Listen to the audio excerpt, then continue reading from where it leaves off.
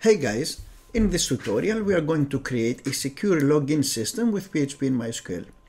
Now in front of me I have a basic register form with an email field, a username, a password and a confirm password field. And of course a submit button. Under the submit button I have a link to send the user to the login page if the user has already an account. In the login page I have a username and a password field. Also, I have a link to send the user back to the register page. And if the user don't remembers his password, I have a link to send him to the password reset page. Now here the user can enter his email address and we send him a new password to log in. Also, I have a link to go back to the login page and from there back to the register page. Now there is another page and it is the user's account page. When the user logs in successfully, he will be redirected here. In this page, the user has the option to log out or delete his account. Now let's go back to the register form. If I click on the submit button, nothing is going to happen because here we have only the HTML and CSS code. And as we will say as developers, we have here the front end of our application. So let's go to the editor and code with PHP the back end to make our application to work. As you can see in our projects folder, we have a bunch of files that we need to make our application to work. I'm not going to go through the files right now. We are going to see every file when the time comes to deal with it. Now, in front of me, I have the index file. This is the starting page and contains the register form. I will also not explain the structure and the CSS code of any HTML form. We are going to focus on the things that matters. So let's begin. Now, as I said, this is the register form. Let's take a look at the form's attributes. The action attribute is empty. This means that the form will submit the data to the same page. The method attribute is set to post. This means that we are going to use the superglobal post variable to catch the data in the PHP code. Inside the form, we have the email's input field. The name attribute is set to email. Here is the username field. The name attribute is set to username. The password with a name of password. Normally, we will have set the type attribute to password, but it's better for the tutorial to see what we are typing in. Next, we have the confirm password field and the submit button. In the PHP code, we are going to use the name attribute to check if the form is submitted. And last, we have the link to the login page. Now we have to write the code to register the user in the database. But before we do that, let's see a file that we have in our projects folder. There is a config.php file in which we define our database connection details and we start a session every time the file runs. Also, we have to take a look at the database users table. The users table is where we register our users. The table has a user ID, a username, a password, and an email column. Now we have another file in our root folder, and that is the functions.php file. In here, we are going to write all the functions we need to make our logging system to work. Let's see them. The first thing that we have to do is to require the config.php file, which will give us access to our database connection details. The first function that we see is the connect function. The connect function will connect PHP and MySQL. The next function is the register user function. We are going to use this function to register the user in the database. Next, we have the login user function to log the user in. We have a logout user function to log out the user. The next function is the password reset function. We are going to use this function to reset the password in the database and send it to the user with an email. And last, we have the delete account function to give the user the option to delete his account.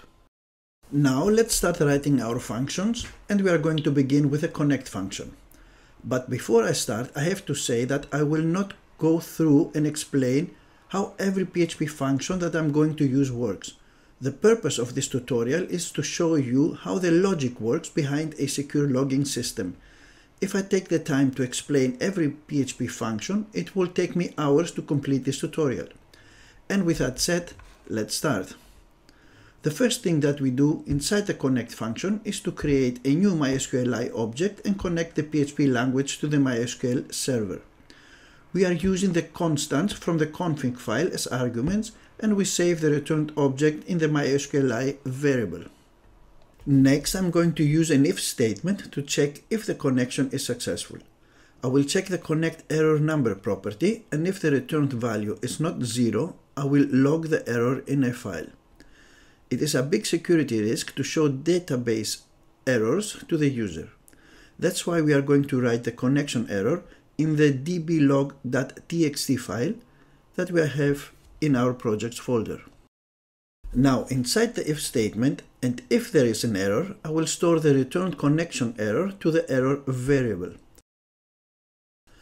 Next, I will get the current date and I will store it to the error date variable. Next, I will combine the error and the error date to a string and store it in the message variable. Now I will use the file put content function and I will write the error message to our log file. And last, I will return false. Else, I will return the MySQLi object. Now that we have our database connection set up, let's move to the register user function. The register user function takes 4 arguments, and those are the user's email, the user's username, the password, and the confirm password value. Now the first thing that I will do inside the function is to connect to the database. I'm gonna need the MySQLi object to query the database several times. Next, I'm going to grab all the function's arguments and I will store them in the args variable. The args variable is now an array holding the user's input values. Now we are going to validate those values to be as secure as we can. Our first action is to trim any white space from the beginning and the end of any value. For this action, I will use the ArrayMap function to go through all the arguments and trim any white space. The ArrayMap function returns an array which contains the trimmed values. We are going to store those values back to the args array. Next, I will loop again through the args array, and if I find any empty value, I will return an error that all fields are required. Next, I will loop one more time through the args array and search for any opening and closing tags. I'm doing this because I don't want any harmful JavaScript code in my database. Next, I'm going to check if the incoming email has the proper structure. I will use the filter var function, and if the email is not valid, I will return an error. Next, I will check if the email already exists in the database. I'm going to use MySQL prepared statements to avoid any SQL injection that could harm our database. I'm not going to go through prepared statements. I have a video on this topic to watch if you feel like learning them. Now back to our code block here, and in short, I search in the users table if the given email already exists. If this is the case, I will return an error and I will stop the function here. Next, I will check the username's length, and if it is greater than 50 characters, I will return an error. Next, I'm gonna search the users table again, and I will check if the username is already taken. I want every user to have a unique username. I will use again a prepared statement, and if the username exists in the users table, I will return an error. Next, I'm going to check the password's length, and if it is greater than 50 characters, I will return an error. Next, I will check if the password and the confirmed password are not matching. If the condition returns true, again I will return an error. Next, I will use the password hash function to encrypt the password and store it in the hashed password variable. And last, I will use again a prepared statement to insert the user in the database. If everything goes well, I will return the string success, else I will return an error. And we are done with the register function. Now let's go back to the register form and complete the register action. So let's go back to the index file and scroll to the top. I will open PHP tags at the top of the page to write the PHP code. Now inside the PHP tags, I will require the functions.php file so we have access to the register user function. Next, I'm going to check if the submit button is pressed. Next, I'm going to use the register user function and I will pass in the submitted email, the username, the password and the confirm password value. But we have to catch whatever the function will return in a variable. We are going to use the response variable to display the function's returned message. And we are going to do this at the bottom of the form. In this code block, we are saying that if the function returns the string success, we will show the user a success message. Else, we are showing whatever error has occurred. Now, a last thing that I have to do is to make the form sticky. This means that I'm going to set every input field value to the submitted value. I'm going to set the email's value to the submitted email. I'm going to do the same thing with the username, the password and the confirm password field. The @ sign in front of every variable tells the server not to throw a warning if the variable is not set. Now we won't lose the values that we are typing in the fields when we submit the form.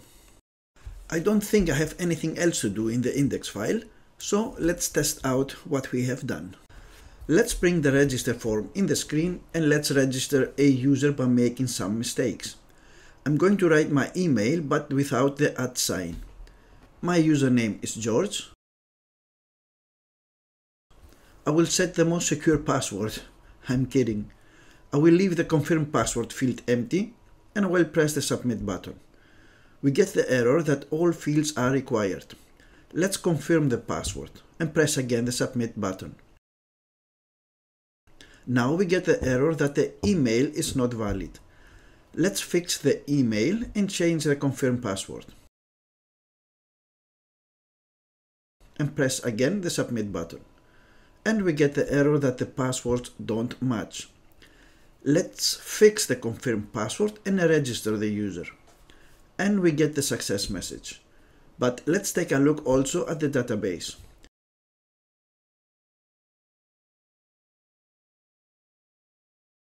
And there is the user, the hashed password and his email.